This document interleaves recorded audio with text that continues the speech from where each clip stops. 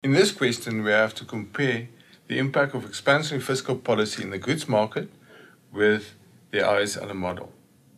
Expansionary fiscal policy, we're going to work with an increase in government spending.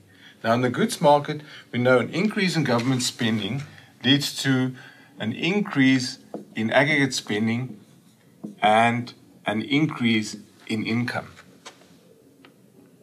In the ISL model, an increase in government spending leads to an increase in aggregate demand and an increase in income.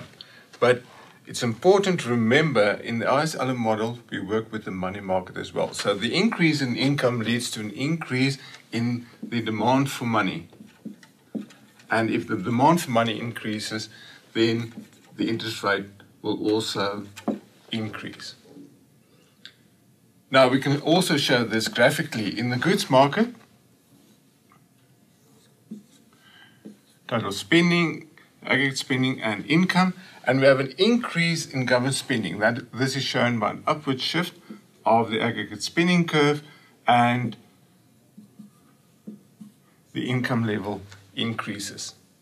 Now, in the ISL model, interest rate on the vertical axis, income on the horizontal axis. We have the IS and LM curves. Now, the increase in government spending leads to an increase in aggregate demand, shown by this rightward shift of the IS curve. And we see the income level increases, and there's an increase in the interest rate. But we have to compare the effect of the increase in government spending in the Keynesian model with the ISL model. Now, in the Keynesian model, what we're actually looking at, what is the effect on the spending components C, I, and G? Now, in the Keynesian model, we see there's an increase in income.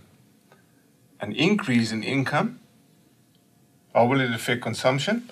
Well, consumption is a function of income, therefore consumption spending will increase. From the question, we know expansion of fiscal policy and increase in government spending, so we know government spending will also increase. In the Keynesian model, investment spending is autonomous, so there's no change in the level of investment spending.